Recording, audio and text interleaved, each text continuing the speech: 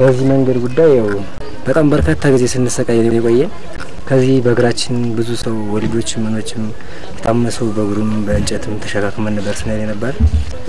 የምታዩት አፈር ነው እንግዲህ ድንጋይ ጠጠር የለው። ያው መልክታችን ያው አሁን ለቀበሌ ሊቀመንበር ያስተላለፈ ነው የተሻለ ድንጋይና ጠጠር እንዲደፋ አርግልን ምናምን ይያልን ነው። ግብር አለኝ ግብር አውጥቻለሁ ነጋዴ ነኝ። ግን ክረምት ላይ ግንቦት ላይ ጀምረን ዝናብ ሲዘንብ እናቆማለን በዚህ መንገድ የተነሳ ማለት ነው።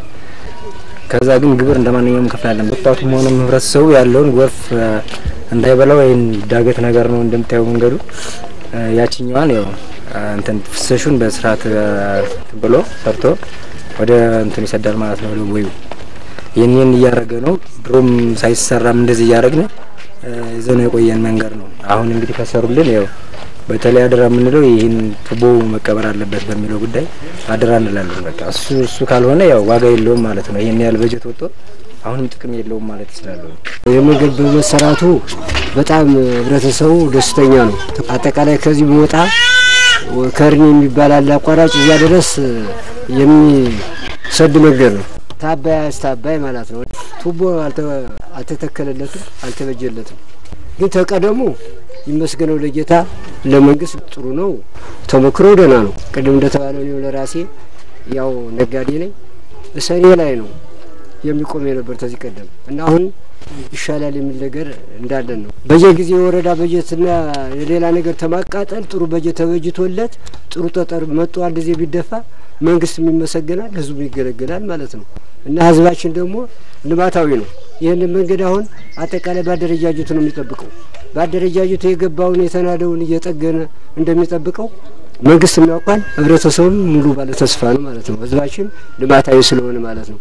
ምናልባት ዘላቂ መንገድ መንግስት ቢይዝልን በየጊዜው ወረዳም በጀት ባይጨነቅ ያው መንገዱ መጠገኑ ጥሩ ነው። ግን እንዳለው ሆኖ አሁን ምን ፈርቶ የለውም። አሁን በዛ ላይ የሚደፈው ጠጠር አፈርና ትላልቅ ድንጋይ ነው።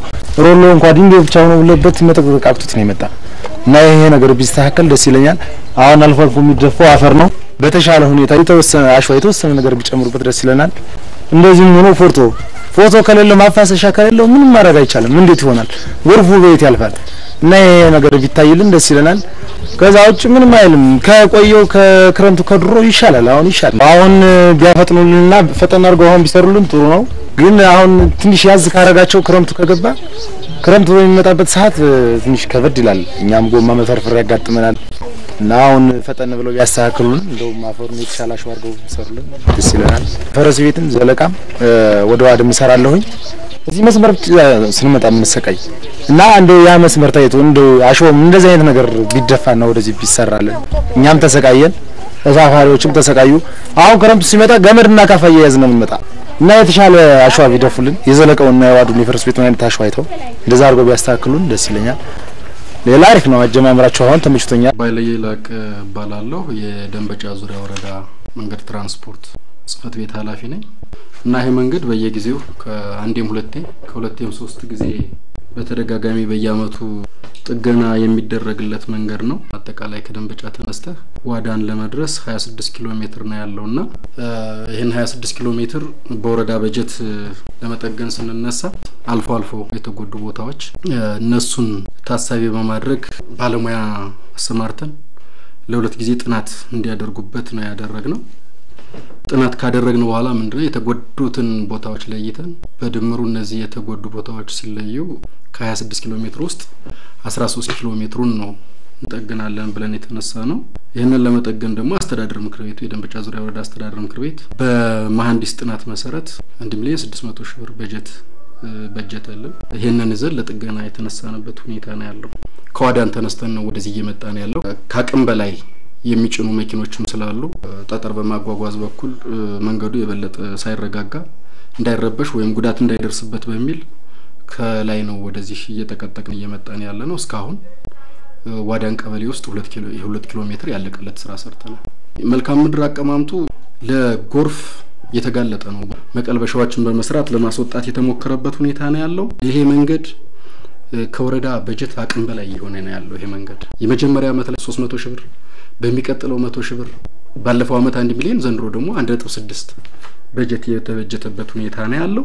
ይሄም ሆኖ ህብረተሰባችንን አርኪ አልሆነም መንገዱ መጀመሪያ ላይ መንገዱ ሲሰራ ታሳቢ ያደረገው አነስተኛ መኪኖችን የነበረው በተለይ ከጤና ተደራሽነት ጋር ተያይዞ አምቡላንሶች የሚገቡበት ትናንሽ መኪኖች የሚገቡበት የነበረበት ሁኔታ ነው ያለው ግን ባድ ዳይሬክሽን ብቻ 19 መኪና ወደ ላይ የሚወጣበት 19 መኪና ወደ ታች የሚመለስበት በድምሩ ወደ 38 መኪና የህዝብ ትራንስፖርት እንኳን የሚሄድበት 400 ኩንታል ጭኖ ማዳበሪያ የሚጓጓዝበት ያርሶ አደሩ ምርት በኤፍኤስአር 100 ኩንታልና ከዚያ በላይ እየተጫነ የሚመጣበት ሁኔታ ከመፈጠሩ ጋር ተያይዞ ይሄ መንገድ ስፋቱ 4.5 ሲሰራም ቲክነሱ 15 ሴንቲሜትር ቲክነስ የነበረው መንገድ ነው ይሄ መንገድ ከዚህ ጋር ተያይዞ ዛሬ ላይ የሚፈልገውን የህብረተሰቡን ጥያቄ መመለስ እየቻለ አይደለም ይሄ መንገድ እኛ አሁንም እያሳወቅ ነው ያለንበት ሁኔታ ነው ያለው ይሄ መንገድ ሁለት ዞኖች ብዙ ወረዳዎች የሚጠቀሙበት በህዝብ ቁጥርም ሰፊ የሚባል ህዝብ ቁጥር የሚጠቀምበት መንገድ ነው